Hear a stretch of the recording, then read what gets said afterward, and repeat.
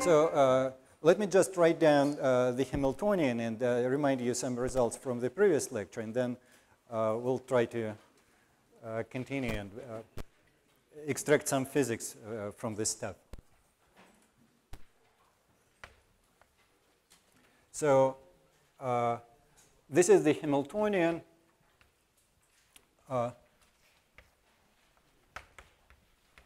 Those chi's are Majorana modes.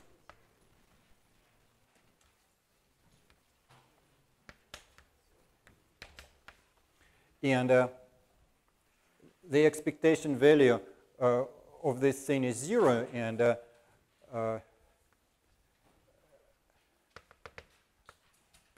second moment is q minus 1 factorial over n to the q minus 1 times some normalization constant. So last time we talked about the Schrödinger-Dyson equation. One can define the green function g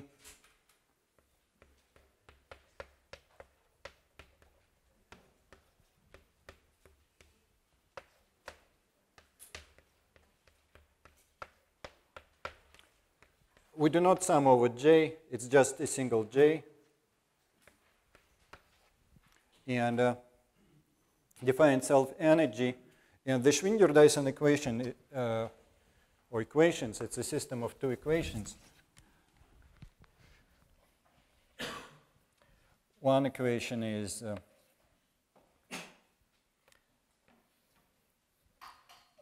g to the minus 1 is g bar, the Berggren function to the minus 1 minus sigma. And the other equation is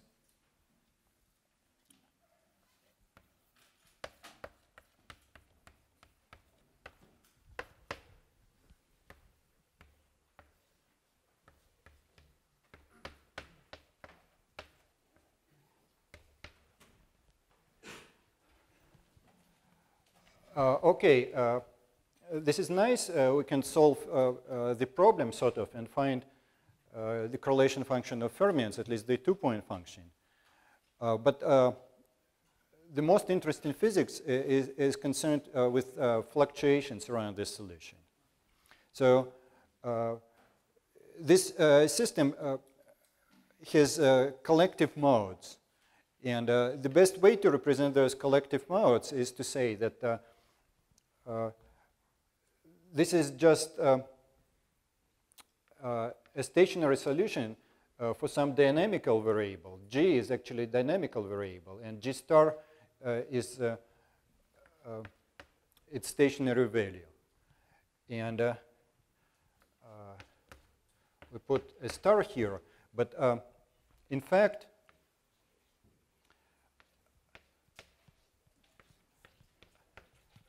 this thing is dynamical. And it fluctuates. And those fluctuations will contain all interesting physics, including out-of-time order correlators. So the plan is to write an effective action for these dynamical variables.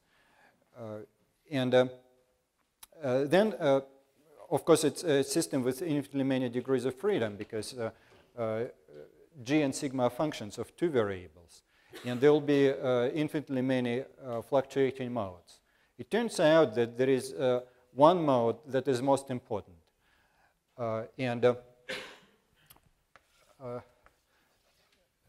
We can make some estimate. If we want to solve this problem in an easy regime, then we should assume that beta j, this is one large parameter of the model. It's interesting when beta j is large, it's much less than n and much greater than 1. And in general, fluctuations are of the order 1 over n. But there is a soft mode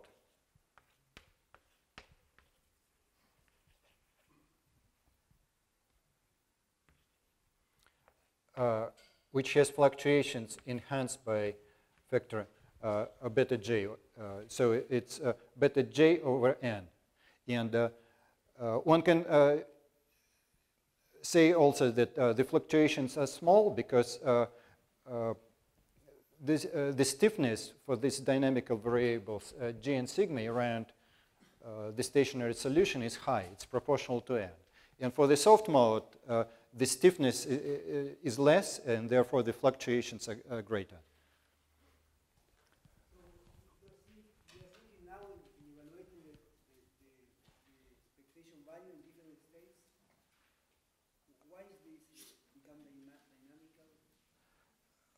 Well, I'll explain what it means formally.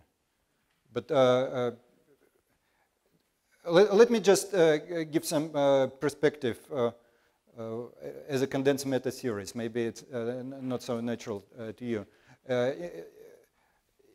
Condensed matter physicists deal with many body systems like Fermi liquid or Bose liquid, like liquid helium. And in the liquid helium, of course, everything is made of helium atoms. And one can, in principle, compute the propagator of a helium atom. But the most interesting thing is collective modes, like sound in liquid helium. And the same thing is true here. This model is made of fermions, but we introduce some Bose variables that describe collective modes like sound. And the exact interpretation will be like this. I will write down some effective action in terms of abstract variables g and sigma. And the Schwinger-Dyson equation will appear as a stationary configuration for this action. And Feynman diagrams will appear as the perturbative expansion for fluctuations around this action. In fact, this action may be used non-perturbatively, but that requires great care, and honestly, I don't know how to do it. But in the perturbative regime, there will be an exact correspondence between Feynman diagrams and fluctuation corrections to the effective action. So let me just write down this effective action. In our paper with Josephine, we derived it using the replica method, but the derivation is long, so let me skip it. And I'll just show that this action gives the same result as the direct diagrammatic expansion if we do it perturbatively. And the derivation is actually non-perturbative, but there is a caveat. At some place, an integral appears that doesn't converge.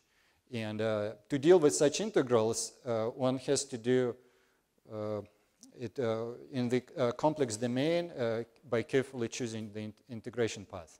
And that is tricky. So I'll skip that.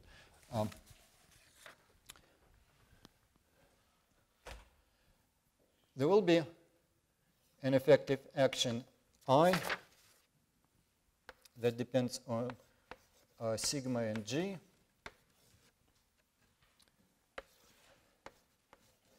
And it's proportional to n, so I'll divide it by n. And let me say that g depends on tau 1 and tau 2. And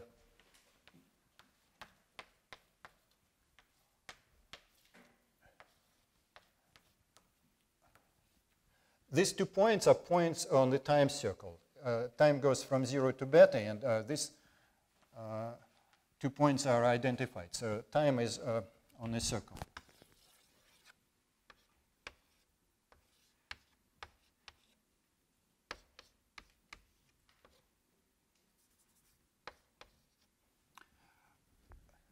And G is anti-periodic in both tau 1 and tau 2. So if we unwrap the circle and consider tau 1 and tau 2 as a real variables, then the function should be anti-periodic in both variables.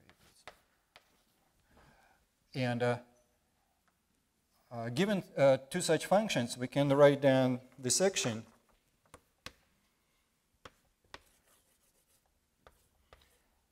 it's the logarithm of phi fan of minus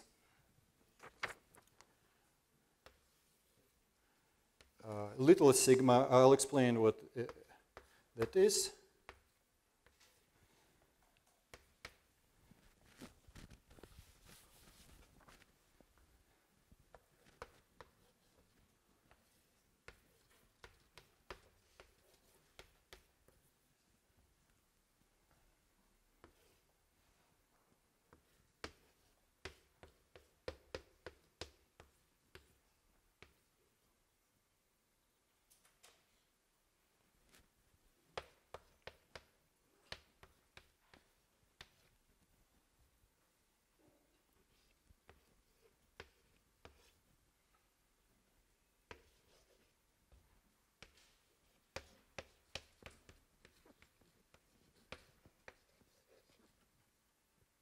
So I tried to write large, so it doesn't quite fit. But it's just this integral, and the integral is taken over this circle, both in tau 1 and tau 2 variable. And the expression is periodic in both tau 1, tau 2, therefore we can integrate over the circle. The phi fin is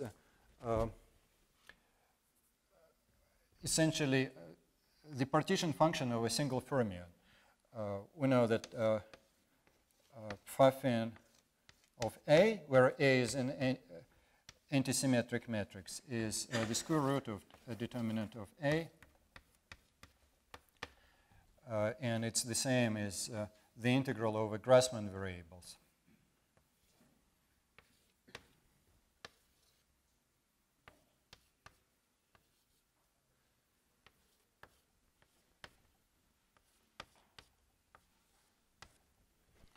Chi is a vector of Grassmann variables.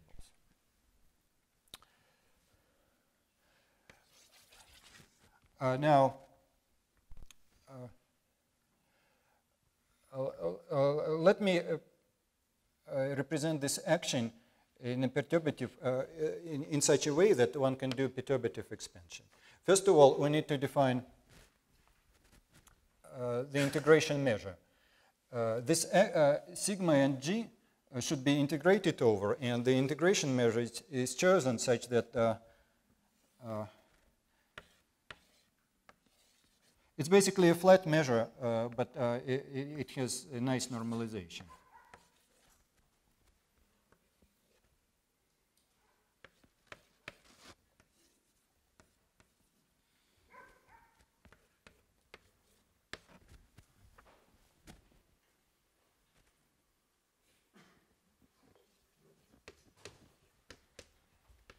And G sigma is by definition 1/2 integral of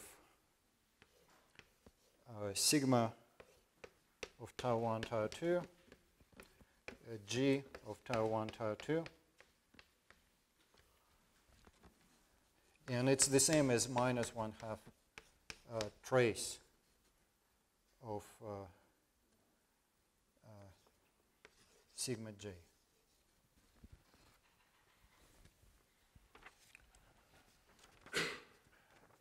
So this is the action, this is the integration measure, and we want to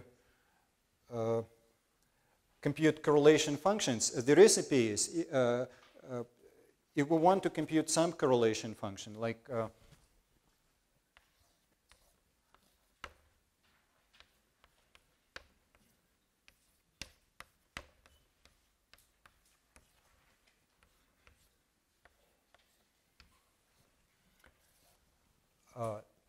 This is an expression that is defined in the original model.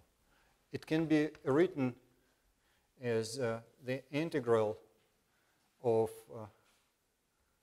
g of tau 1, tau 2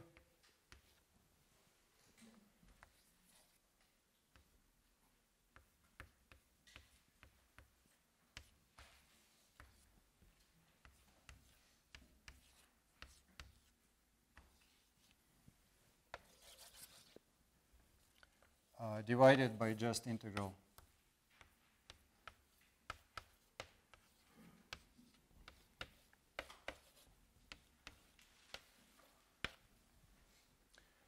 and similarly one can calculate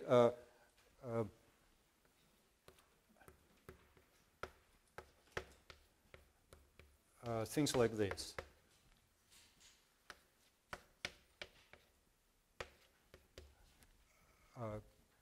The difference is that now we have to use two green functions.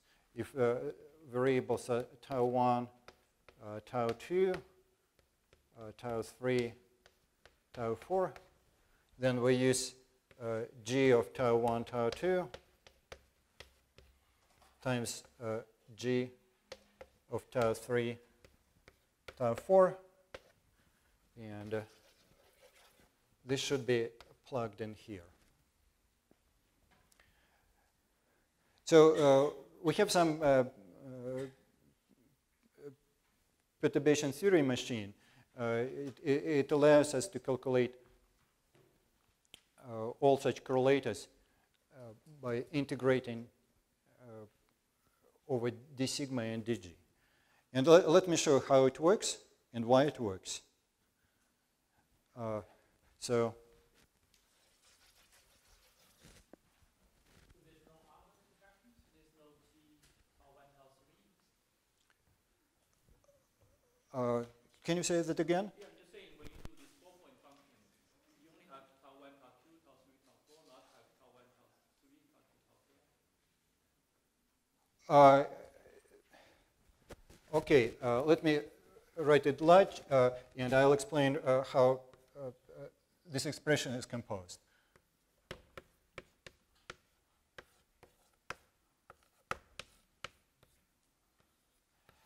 This is one index j, and these two are paratope. And there is another index k,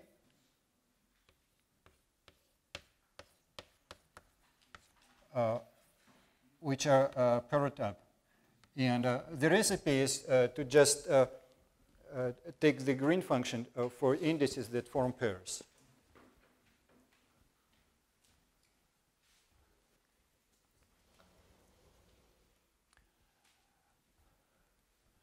Now, we write e to the minus I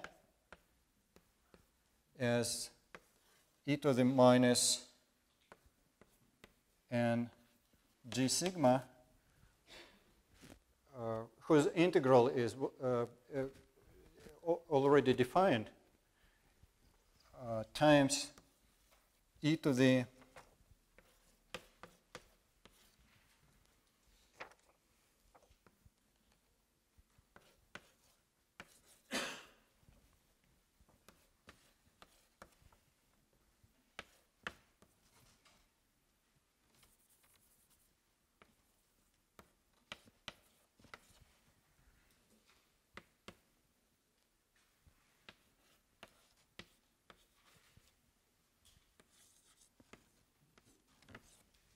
Now I promised to explain this little sigma. The little sigma is just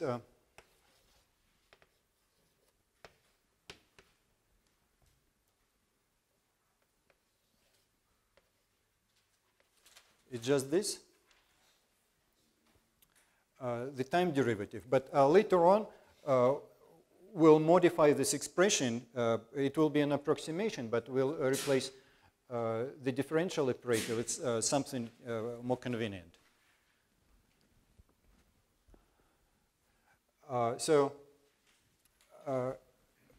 Now, the perturbation theory is done by expanding this expression in powers of capital sigma and G. G is to the minus 1 there. In the Pfaffian. The Pfaffian is plus 1, right, it's e to the minus I. The Pfaffian is... The Pfaffian, the sheet is to the minus 1. The argument of the Pfaffian. Why minus 1? It's just the Pfaffian of this thing.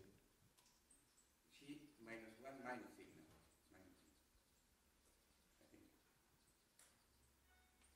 I think. You mean this? Yes.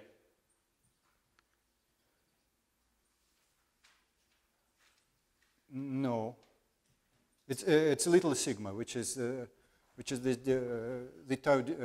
time derivative. Okay.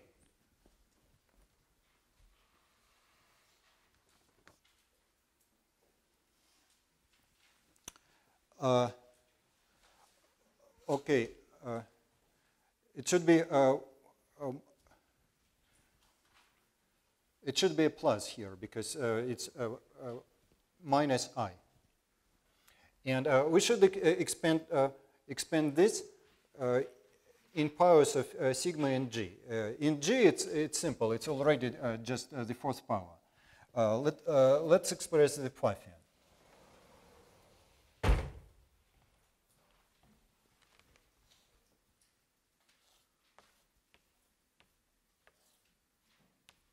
And I'll use d tau so it's explicit.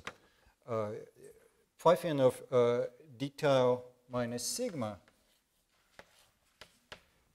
is written as the problem is d tau is a differential operator and its Pfaffian is infinite, and it needs to be regularized. So we write Pfaffian of minus d tau minus sigma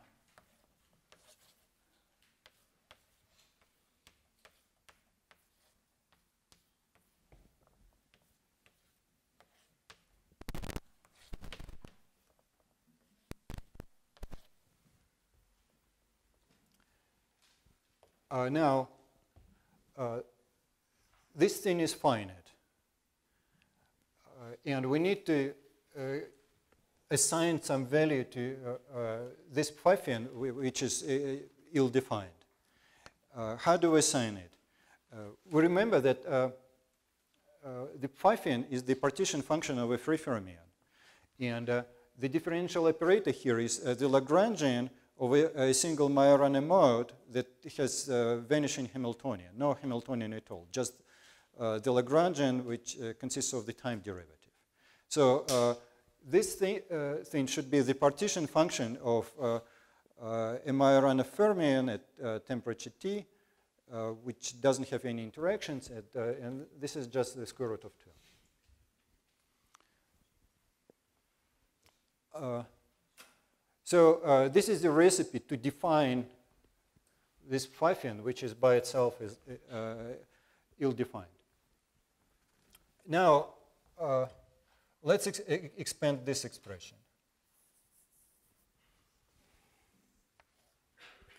And let's take the logarithm of it.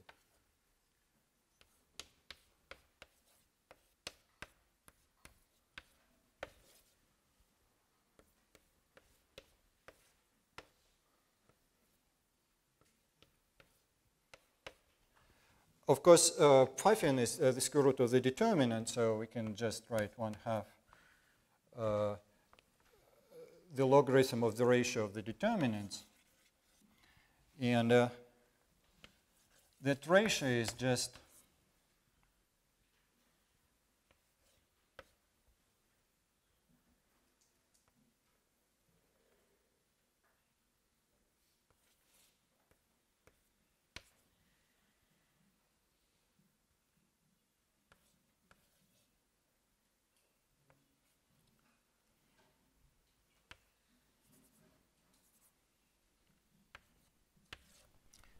this.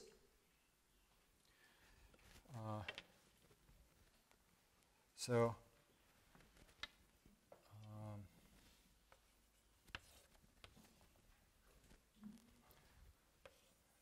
this is actually the Berggren function to the minus 1. Oh, no. Sorry. Minus 1 is here. And that is the Berggren function. And we can expand it. Okay.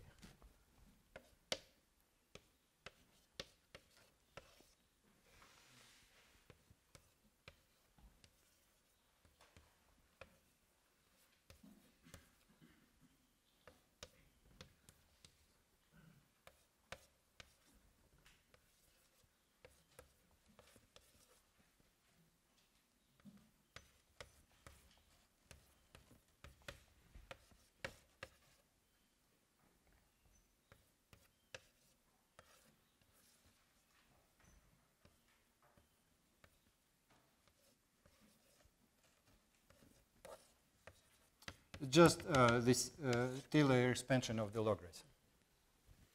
And each of these terms will be represented by some surface. It will be a Feynman diagrams that consists of pieces of a surface, like a sheet of paper. But those sheets will be of different shapes. So this sheet has this shape. It's a two-gon. Let me use dashed line here. And the dashed line corresponds to sigma.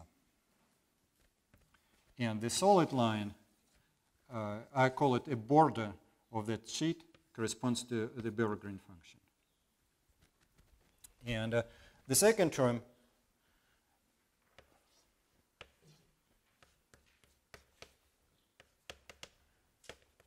we have sigma on the sides and the Berggren function on the top and on the bottom. And this thing corresponds to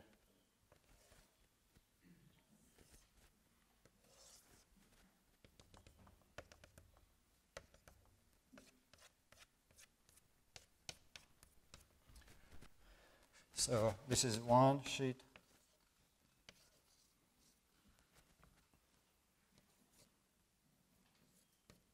Two, three.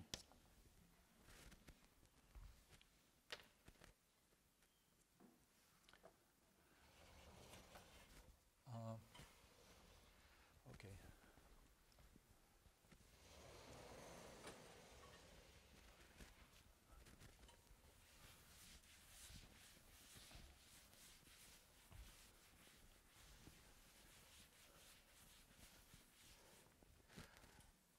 Now,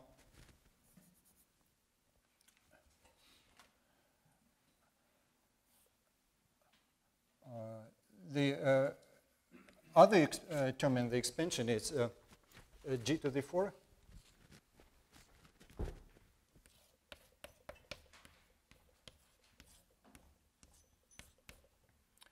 And it will be drawn like this.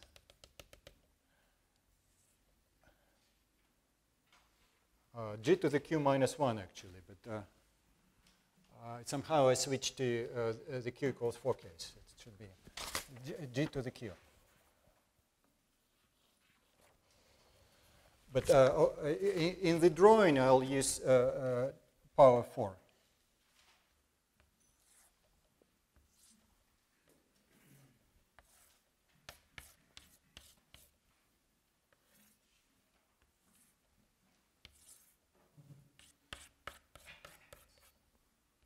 And I'm not good at drawing, so it's something like this. So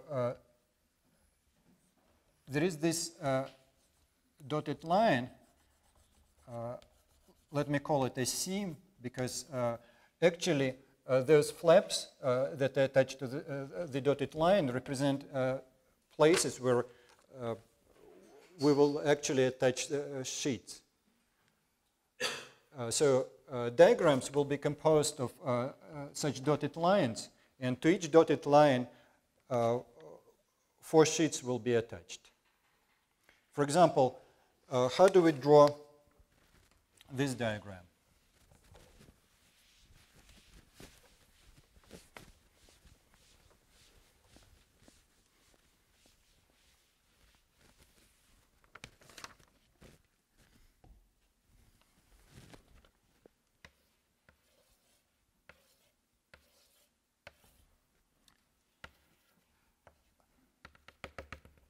This is a Feynman diagram from the usual diagrammatic expansion. It's a contribution to the green function that is not suppressed by 1 over m. In the new notation, it will be drawn like this. The green function itself should be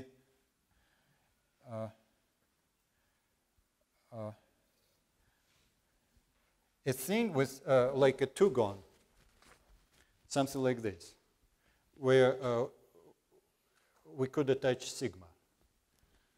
But we won't attach sigma. We just draw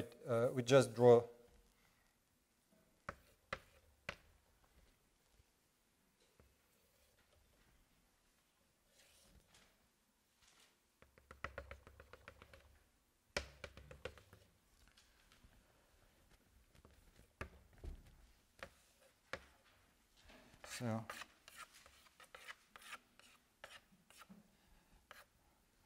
this is a 2-sheet.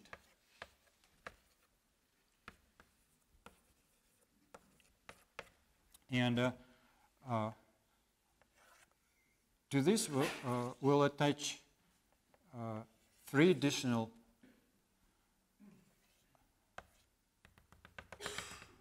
two sheets such that they're glued along this line. So we're making a 2-dimensional structure like gluing pieces of paper along the dotted lines. And similarly, we can deal with ladder diagrams.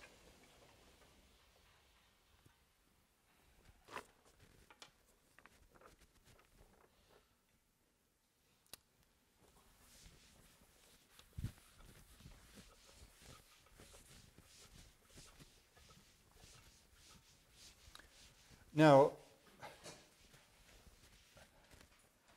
let me draw the ladder diagram and explain what actually happens. The ladder diagram, or a ladder diagram, because the ladder can have any number of runs. This will be represented as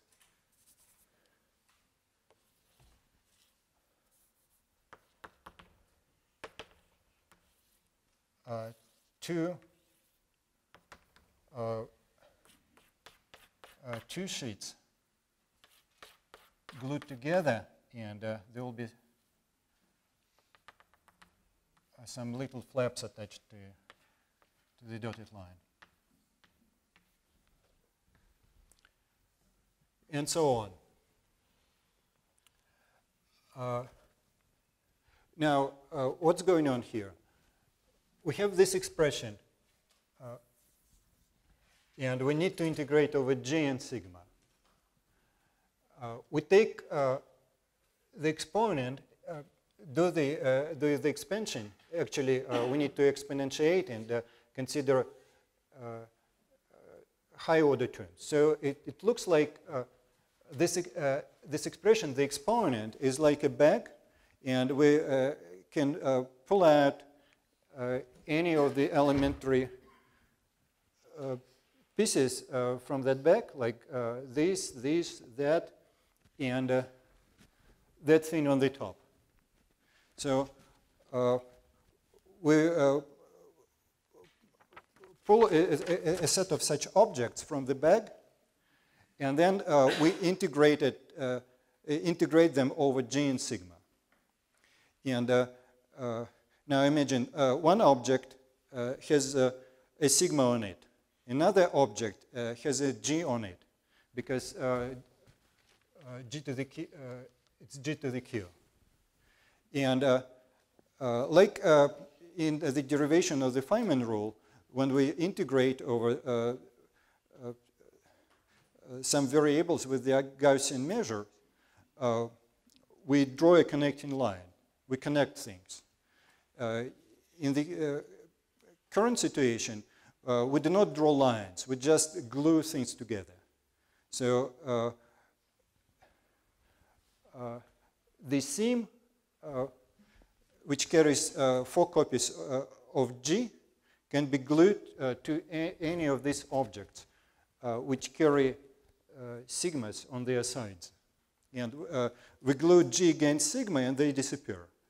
And as a result, we get a 2-dimensional structure that is glued out of pieces of paper. So this is the diagrammatic expansion for the action. It's expanded around the Berggren function. There is a variant of this expansion that uses the solution of the Schwinger-Dyson expansion as a starting point. But that is just a technicality. So diagrams that appear from the effective action are 2-dimensional, but they correspond one-to-one to the usual Feynman diagrams. And just for fun, let me draw more diagrams. These are 3-level diagrams for the 6-point function. And they're discussed in a paper by Rosenhaus and Gross.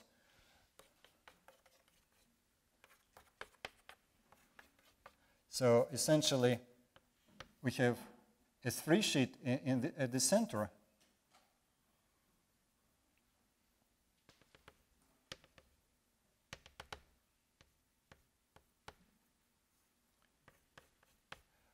And we glue 2 sheets on the sides, and we can continue. We can glue more 2 sheets. And this will be a ladder. So there are ribbons that are glued at the center. And such a diagram represents a 3-level contribution, a leading contribution to the connected 6-point function. And another diagram that represents a contribution to the connected 6-point function is this. We can use,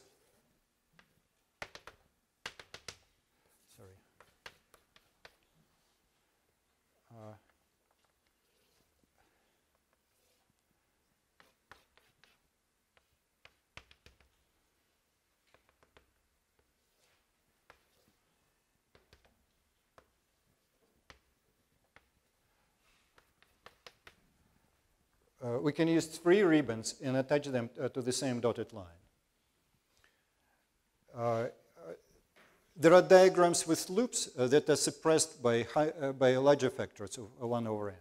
This one is suppressed like 1 over n squared, 1 over n squared. But there are diagrams with loops like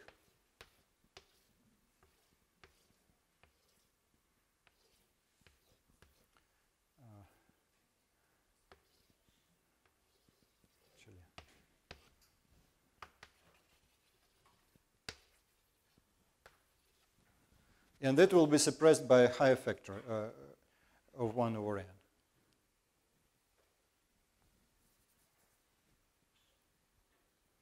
Like 1 over n to the q, I think. Okay. This is some piece of formalism.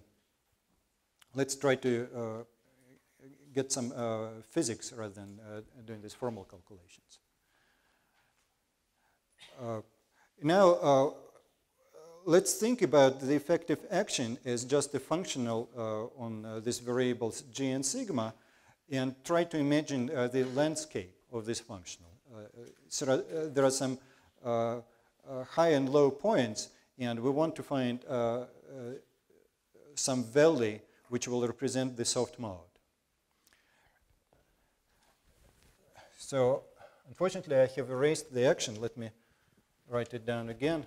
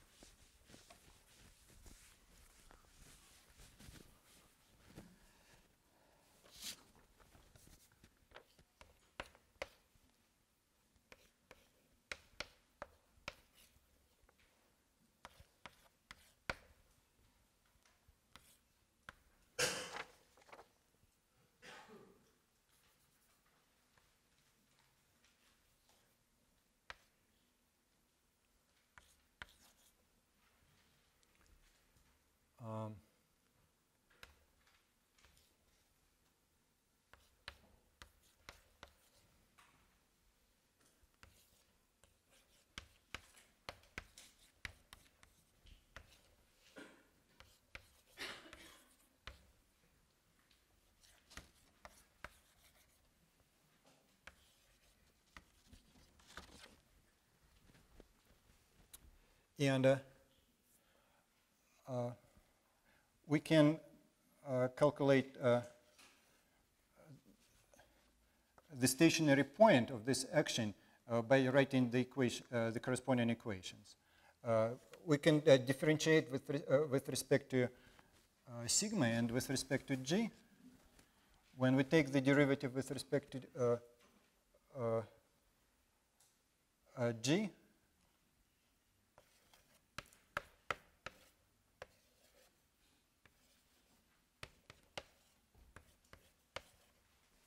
we get this equation.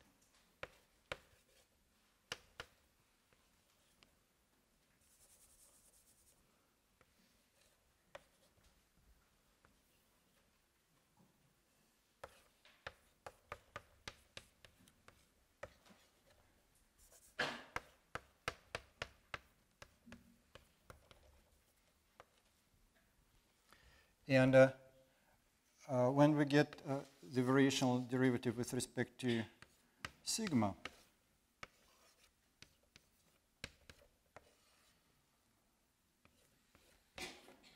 then we get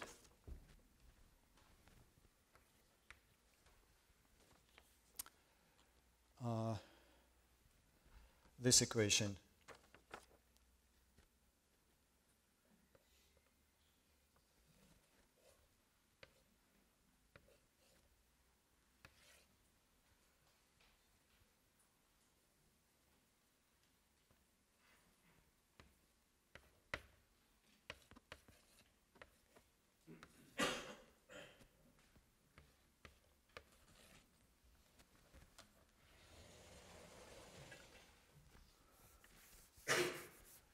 Or we can write it this way.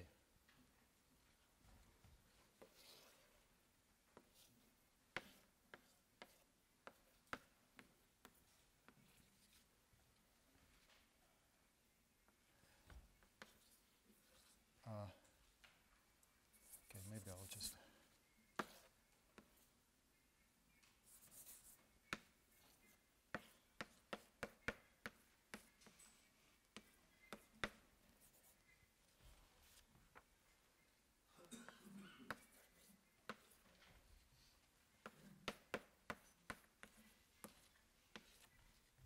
It should be -1, actually.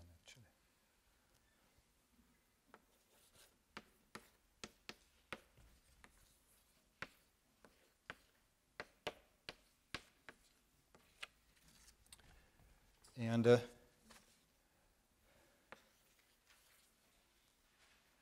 this is minus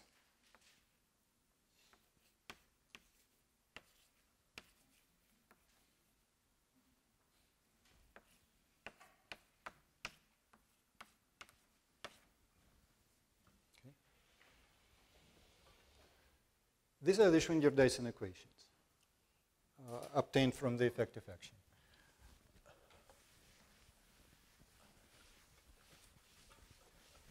Now, let's take this approximation.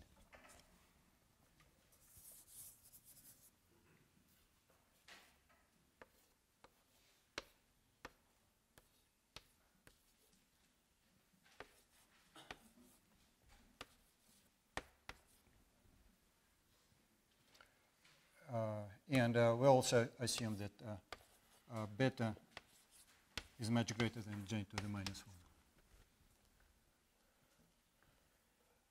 1. In this approximation, we can ignore this term. And this way we obtain an approximate Schwinger-Dyson equation. So we have two systems of equations, and the nice thing, they have a time reparameterization symmetry. If G sigma is a solution, we can find another solution in the following way. We replace G of tau 1, tau 2 with G of f of tau 1, f of tau 2,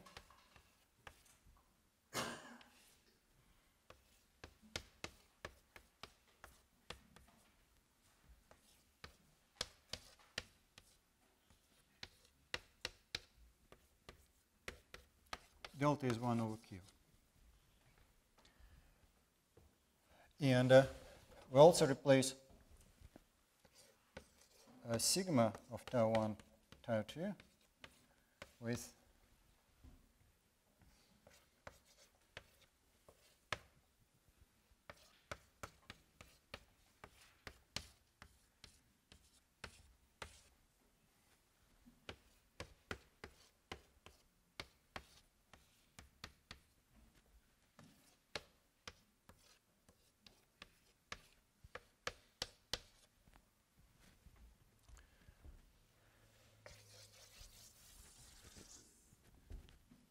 yeah.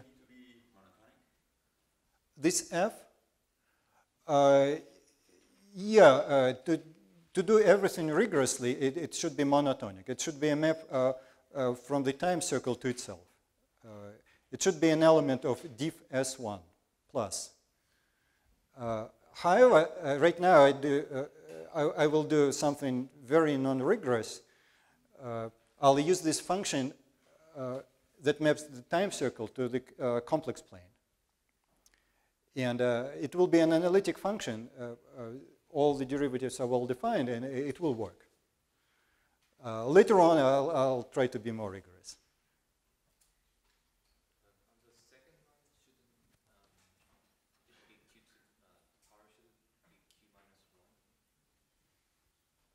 On the second line, it should be q minus 1. Yes, thank you. Yeah.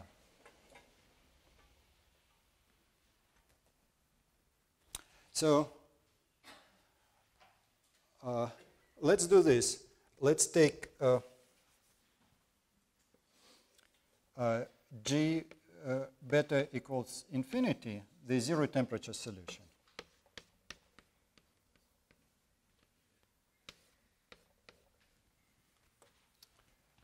It's minus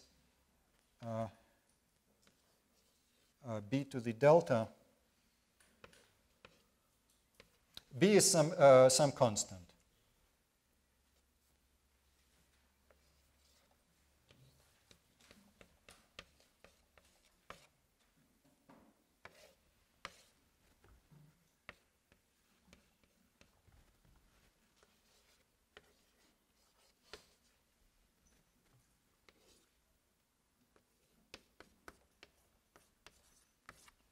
And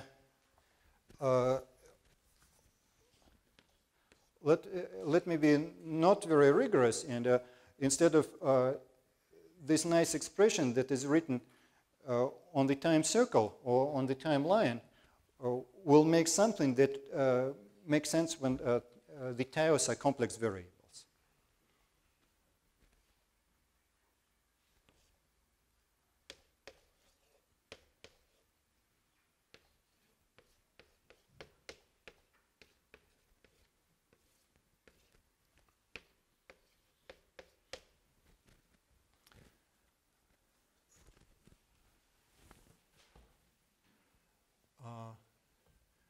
Now,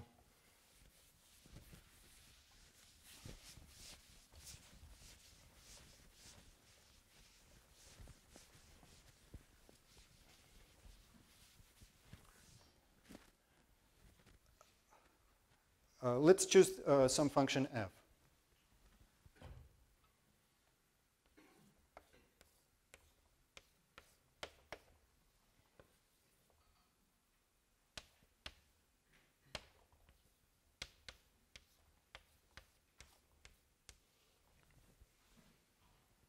This is the function f. And we call this variable z. And g obtained according to this recipe. Let me call it conformal green function. It's a function that represents a solution with a conformal symmetry. Gc of tau 1, tau 2 is g beta equals infinity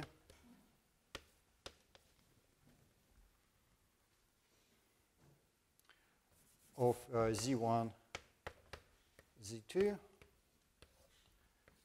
d z over d tau to the delta, dz2 over d tau 2 to the delta. And it can be also written as 2 pi over beta j to the delta.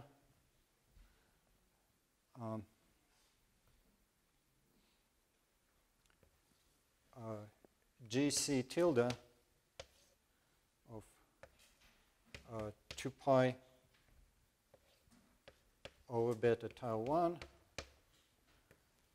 2 pi over beta tau 2, where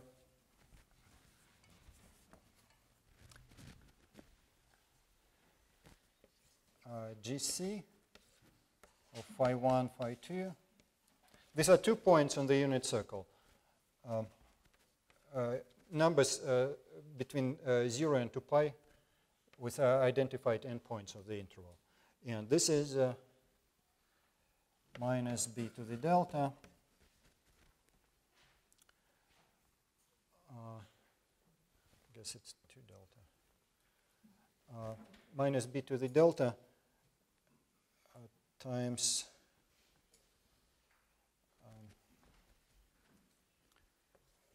phi 1, 2 to the minus 2 delta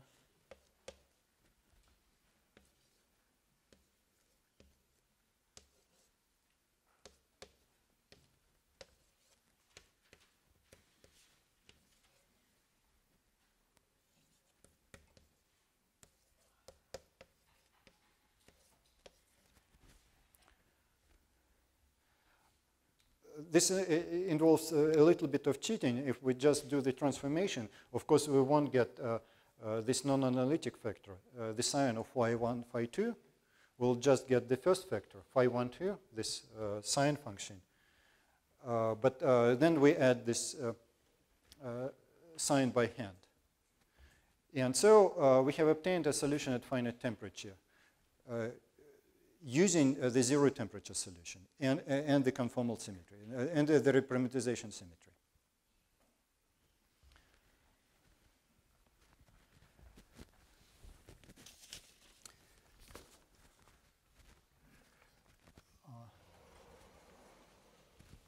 But this is not the only solution that can be obtained from the zero temperature solution.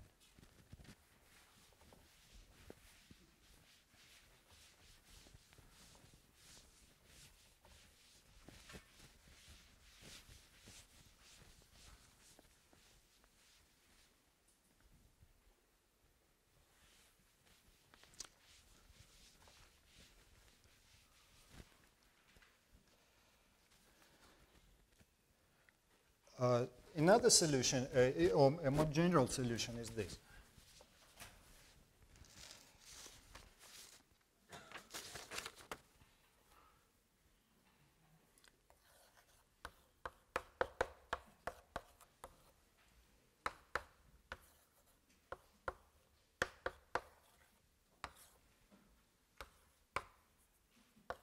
It's the same formula as before, but we'll use a different function, z of tau.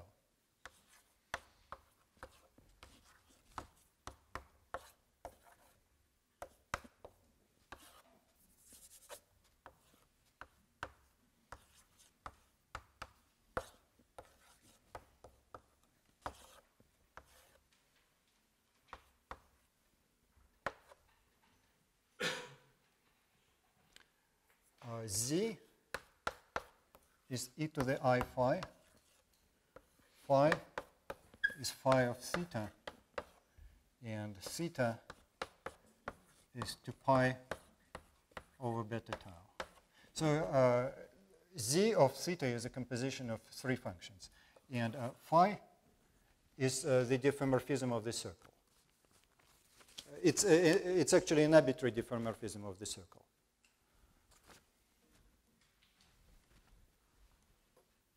So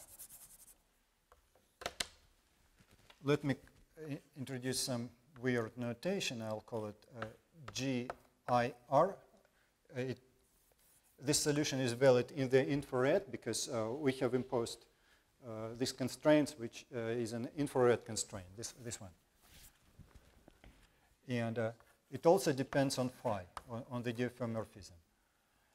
And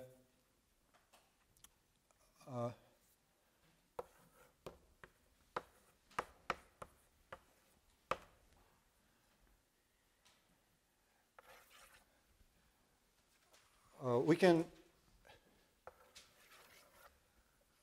write it in this form. It's 2 pi over beta j to the 2 delta g conformal, which is written here,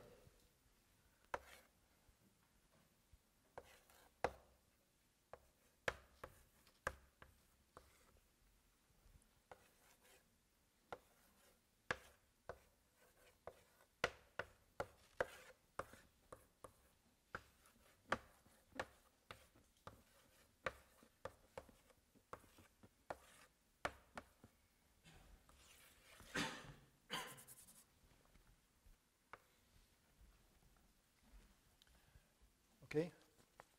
So this is a new solution. And there is a whole family of such solutions that are parameterized by different diffeomorphisms. And in the approximation that was used, they are all solutions to the Schwind-Dyson equation. Of course, none of them is an exact solution. However, the solution that is written previously is closer to the exact solution than the one for an arbitrary phi. So we can imagine that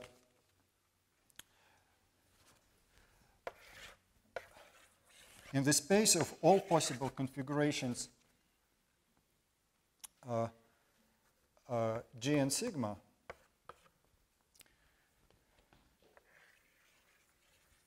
there is a manifold of quasi-solutions called M, and there is a special point,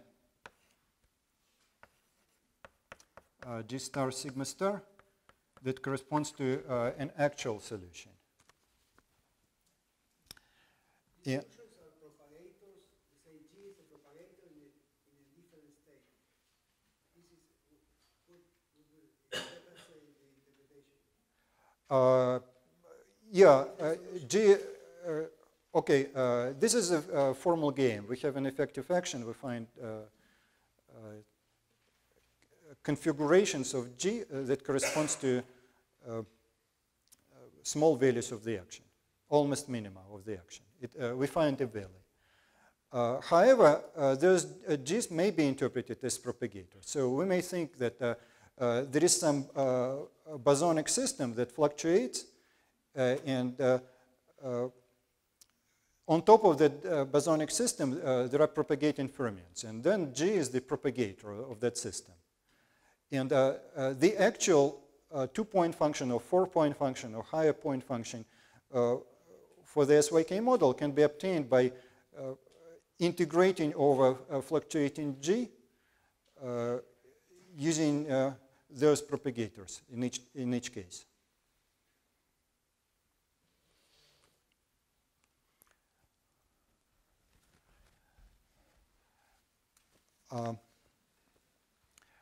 What is this manifold M?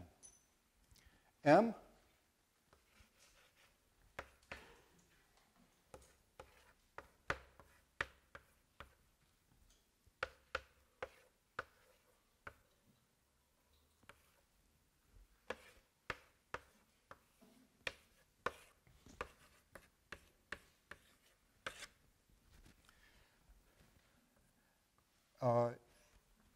diff plus S1 is the set of possible functions phi. For each phi, we get some point on this manifold. But we should take the quotient of PSL to R, because phi and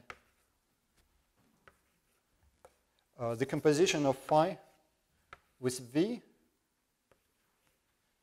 define the same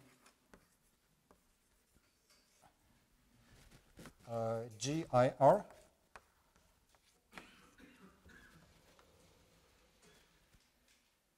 if V maps Z to AZ plus B, CZ plus D. V is a map of a phi to a new coordinate phi. However, to each coordinate phi, one can associate a z like e to the I phi. And if z is transformed in this way, then the actual solution doesn't change.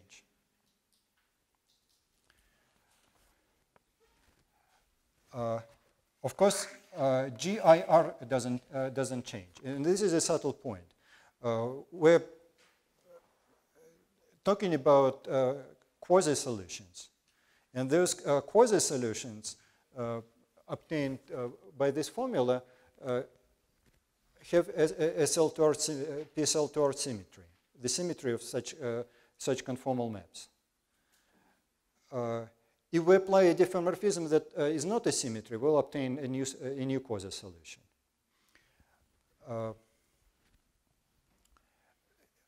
What shall we do in the actual case when we want to find actual solutions rather than quasi-solutions? Then the recipe is this.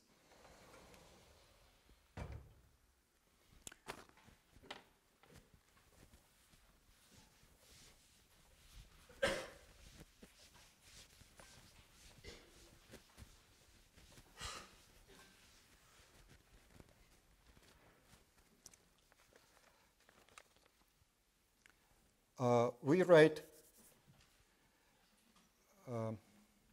G as GIR plus GUV. And this decomposition is not unique, but the idea is that GIR is basically given by that formula, and GUV represents the correction that is obtained if we put this little sigma term back, if we put the time derivative back into the equation. And same for sigma.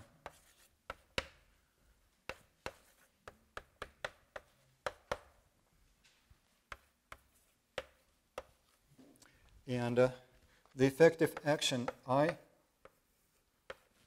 of sigma g is written as some action I prime of phi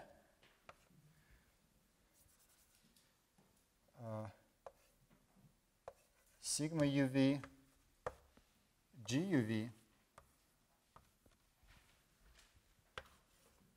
So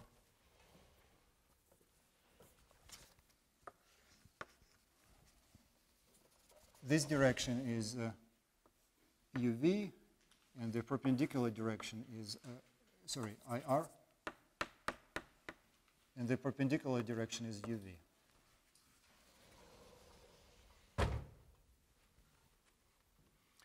And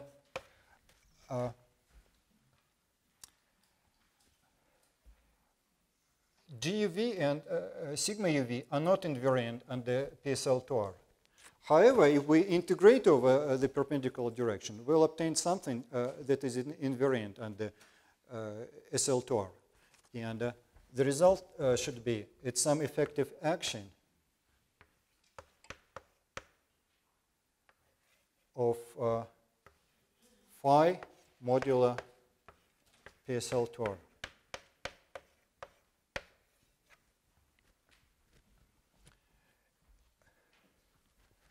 So this picture should be slightly clarified. Instead of just this manifold M, we have a valley where the effective action, the action is low, and it's represented roughly by the effective action along the soft mount manifold, if we integrate over the perpendicular direction. And there are subtleties. These perpendicular directions can be chosen in different ways. In our paper with Josephine, we picked a particular recipe and did some long calculations and obtained some answer. If you use a different scheme, the intermediate calculations may be different, but the final result must be the same. At the level of accuracy I want to pursue right now, it doesn't matter. In the zeroth order approximation, we just go along this line M, and we almost ignore this UV correction. So what shall we get in this situation? This local action will contain the Schwarzschild derivative of the function phi. And I'll try to explain it now. I will not have time to derive all the details, but I'll try to explain why the Schwarzschild appears.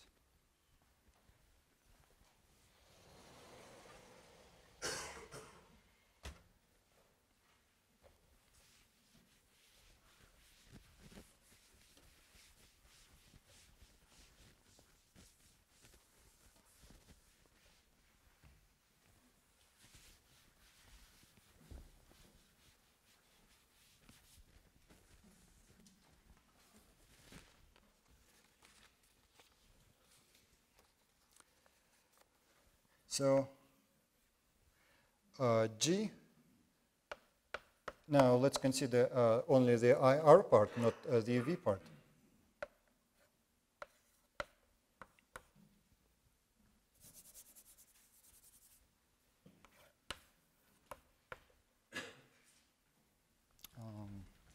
Sorry, a bit confused.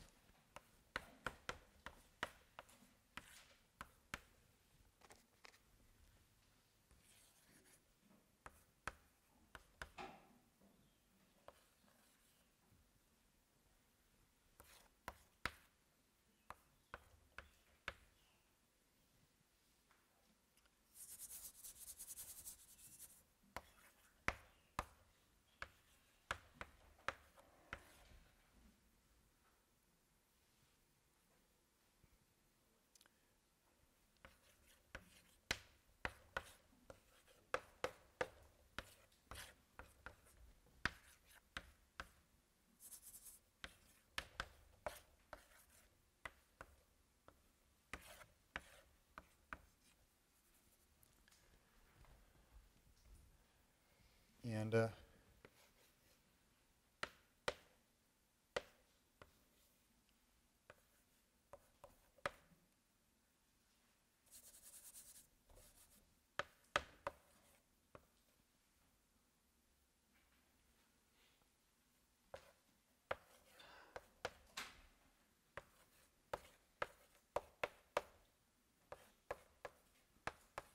so that was the previous scheme. Now the idea is this. This is a function of two variables. So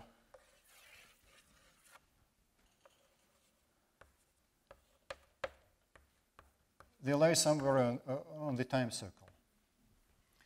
And this is a good solution when tau 1 and tau 2 are far apart. When they come closer to each other, things get more complicated because we need to take into account the UV corrections. We will not take into account the UV corrections to the green function itself, but we will try to correct the energy. The energy is given by the effective action, and we'll try to estimate the energy, the correction to the energy when these 2 points are close to each other. And this correction to the energy should depend on the asymptotic of the green function for tau 1 and tau 2 approaching each other. And so let's obtain an asymptotic expansion of this thing. It's just a Taylor expansion near tau 1 equal to tau 2. So let's write tau 1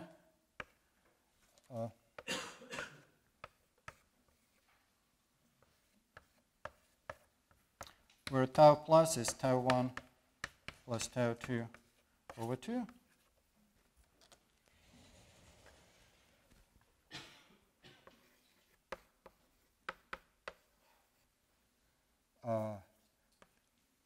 The zero temperature solution is proportional to Z1 minus Z2 to the minus 2 delta.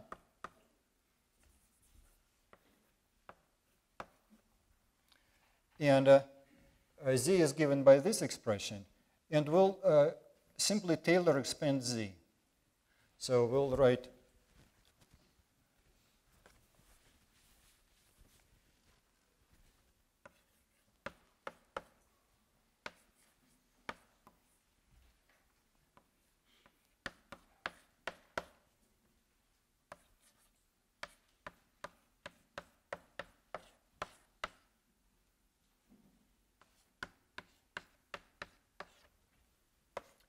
we are expanding to the third order. It turns out we have to expand to the third order.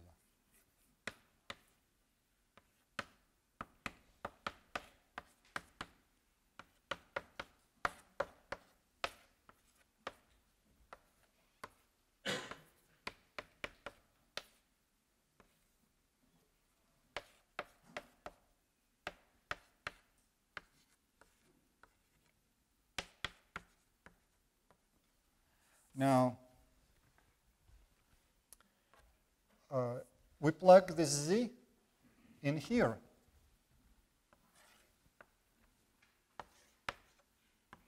Everywhere. Of course, there are 2 variants, Z1 and Z2, that use tau 1 and tau 2. And as a result, we get the following.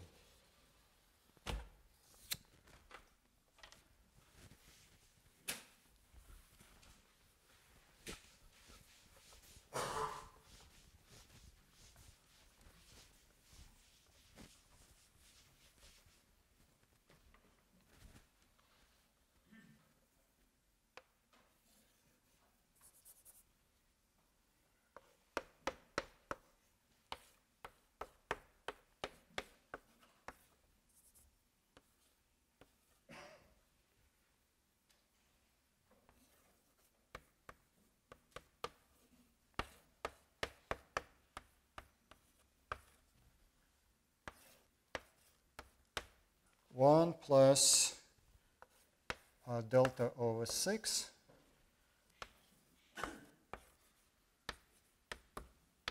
the Schwarzschild derivative of z with respect to tau,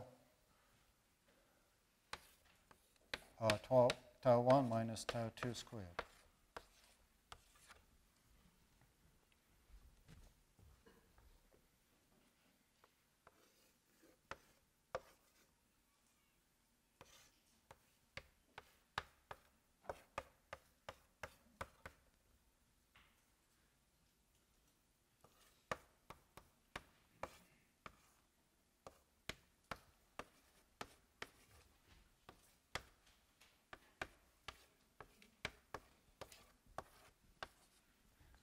And this all follows from the Taylor expansion.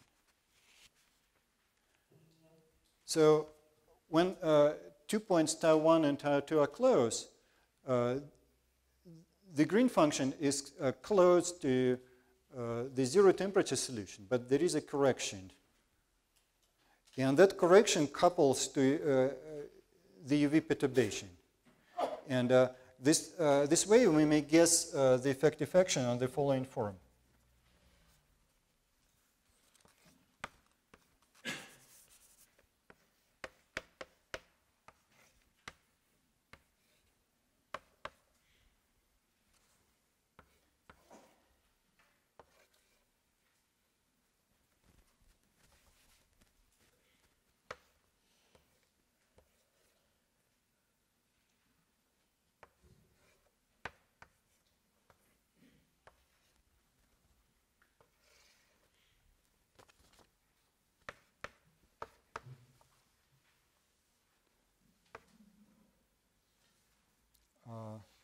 It's the Schwarzschild derivative.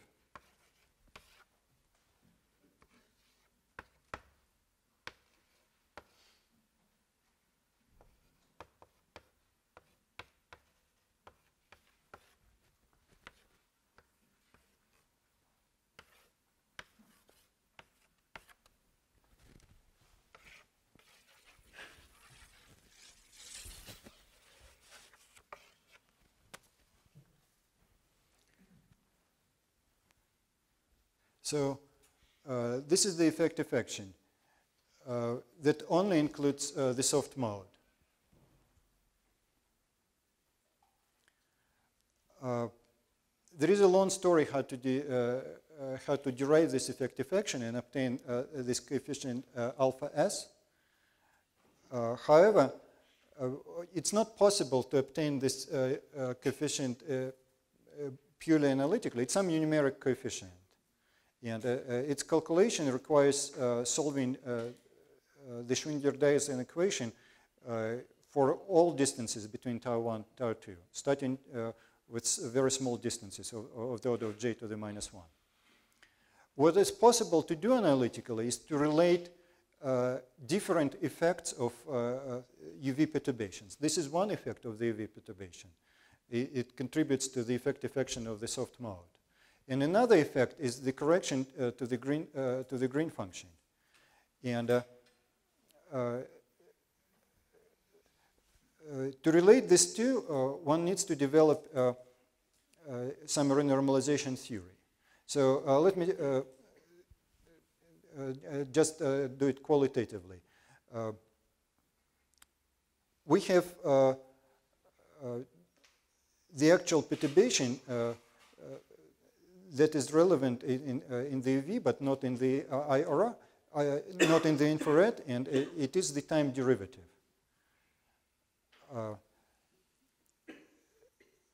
It will produce some change to the green function in the infrared. The same change can be produced by another perturbation that is not exactly a time derivative, it's something else. And we're free to choose the perturbation that is convenient to use because right now we're not calculating the exact effect of the UV perturbation, but we're comparing its effect on different physical quantities. And one can choose the UV perturbation in such a form that it's analytically tractable. And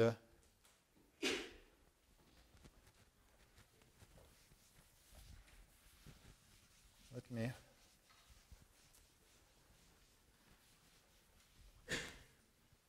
write it down.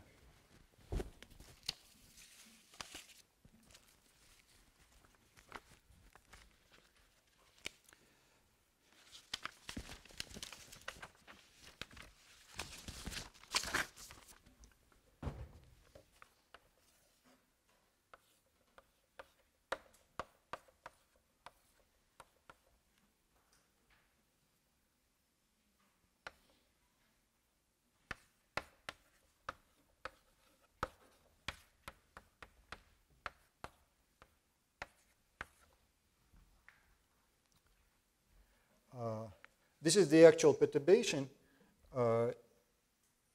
and it's nonlinear.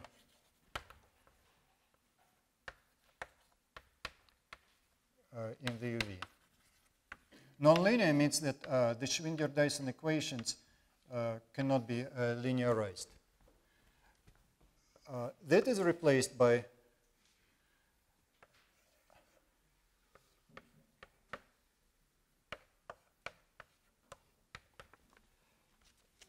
perturbation of the following form.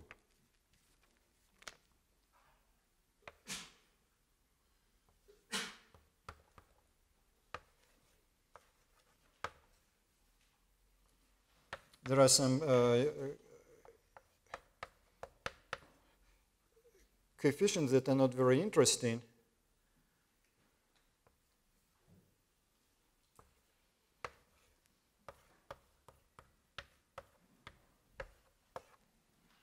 And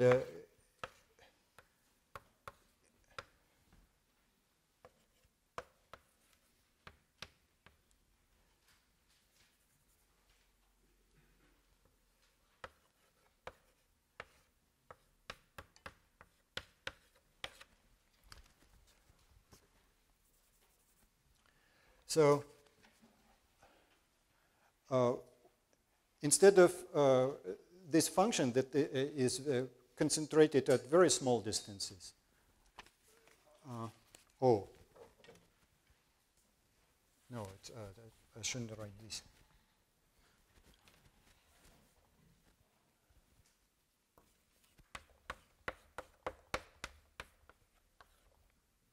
This corresponds to the time derivative. It's the delta function. And the previous thing was the inverse of that. We use a function that is power law with some exponent h. H is the scaling exponent.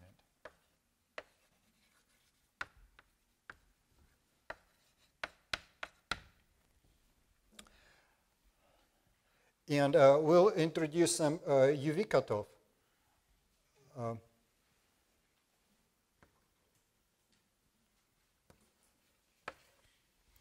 Using a window function, U,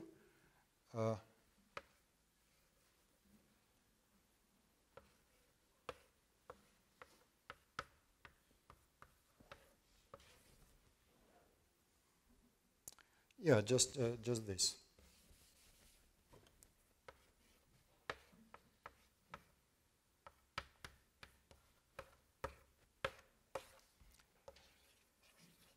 And this is called Xi, the renormalization variable. Now, let me draw a cartoon of this function.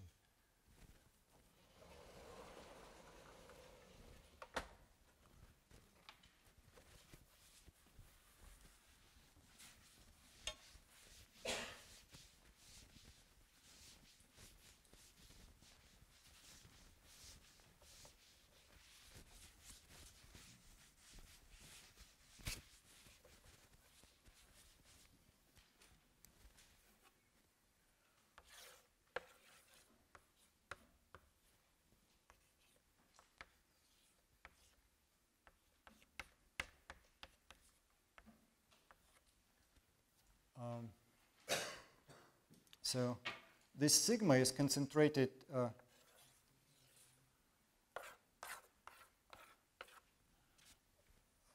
at small values of xc. And one can write the response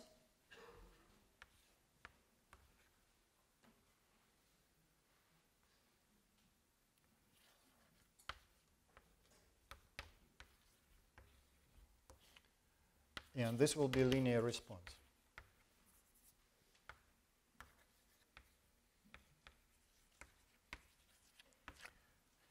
And I'll draw it this way.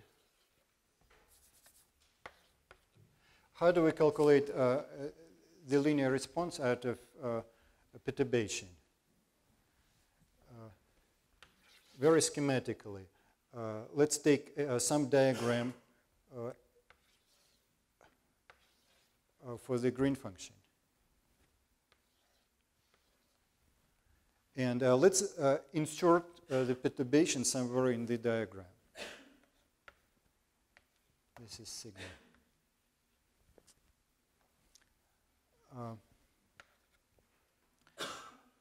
Since it's a linear response, we insert it only once. If we wanted a nonlinear response, we should be inserting it multiple times. And let's consider all the diagrams with a single cross, a single insertion of the perturbation to the green function. These diagrams form ladders. So a typical diagram looks like this.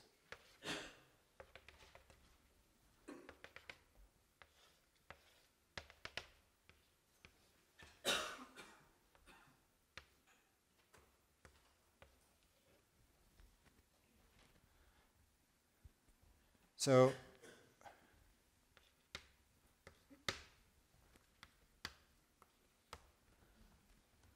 the perturbation to the equation of motion is renormalized and produces a perturbation to the green function. And schematically, one can write this equation like delta G is k plus k squared plus k cubed plus dot dot dot times sigma, where k is a single block of this ladder. This is called k. So one can consider ladders with different number of runs, and there will be a different power of k. And all this sum can be written as k as 1 minus k. And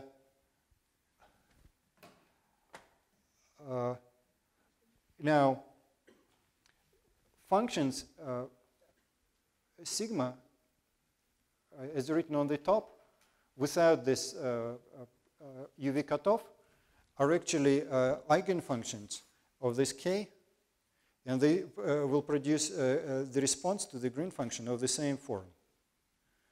However, when we include the cutoff and we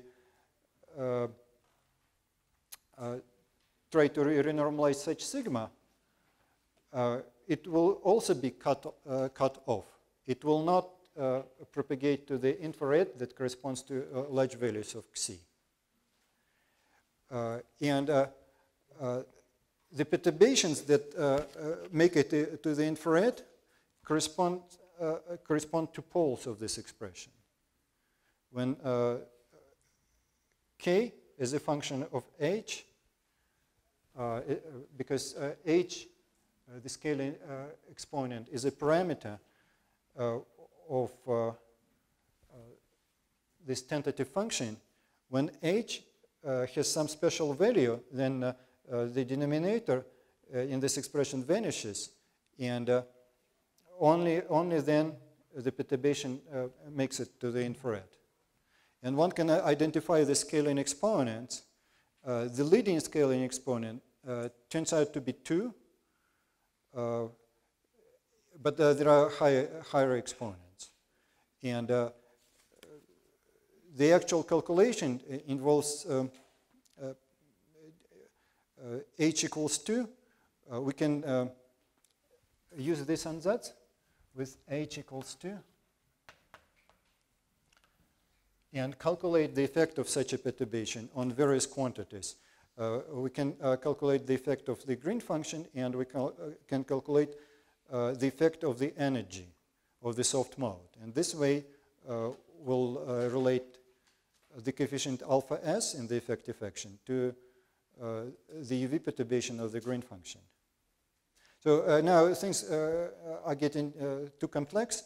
Let me explain what's relevant to the black hole.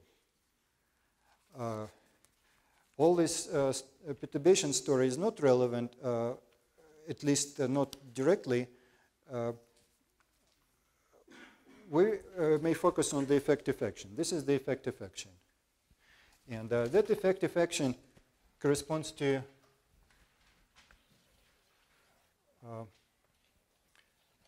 a circle that fluctuates. We consider various deformations of the circle described by diffeomorphism phi. And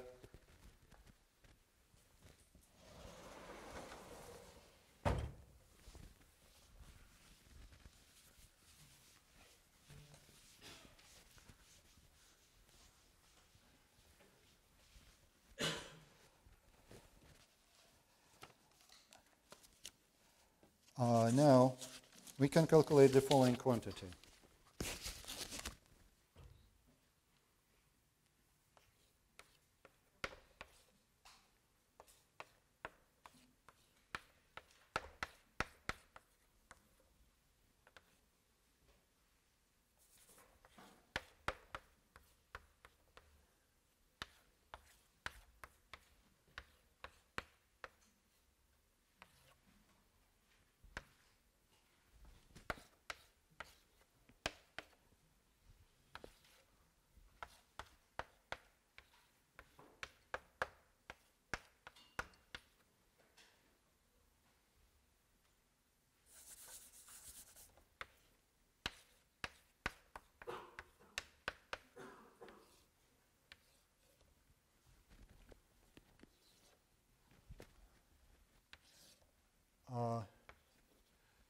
This is the connected correlator.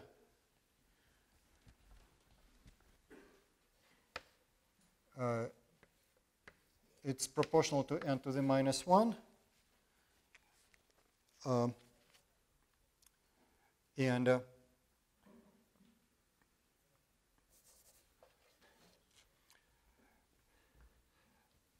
if we really want to calculate it, we can do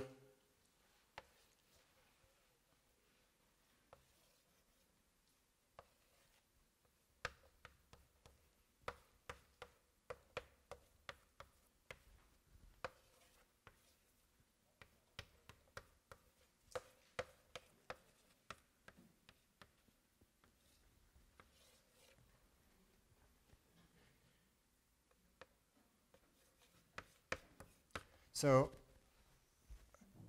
we consider GIR as a function that depends on phi, and we integrate over the fluctuating variable phi using the effective action. It should be.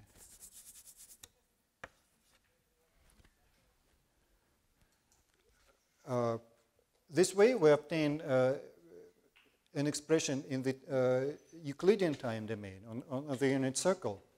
Then we analytically continue it to real times and consider configuration where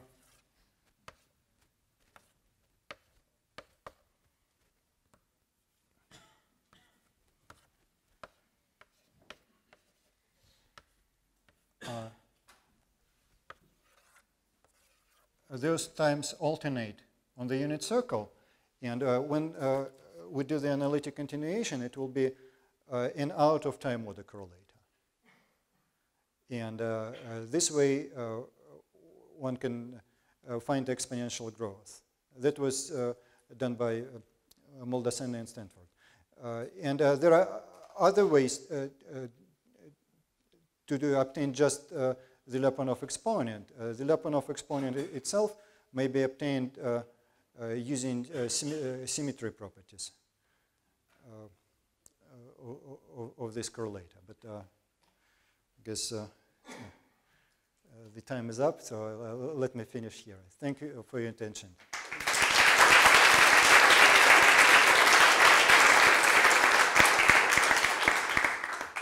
Okay, we have time maybe for one or two very desperate questions.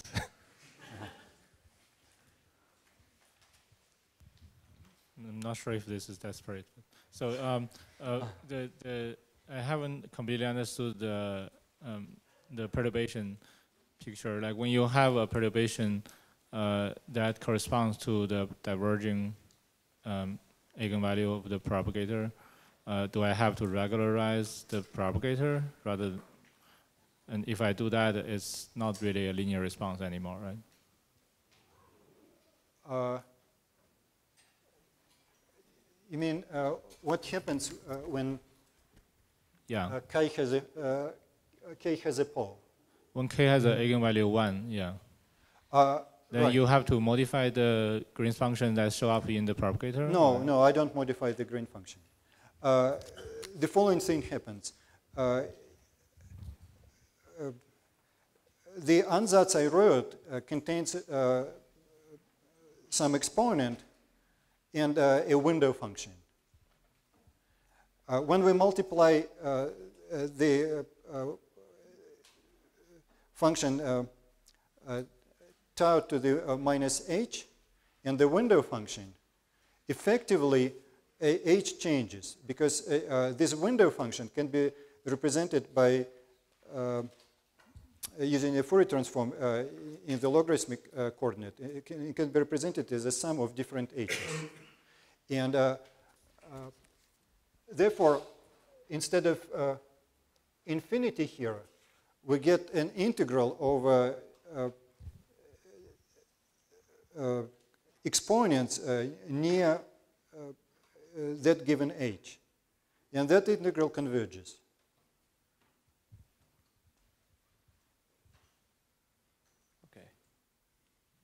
Okay, if there are no more questions, then let's thank Kitaev again for the beautiful lecture.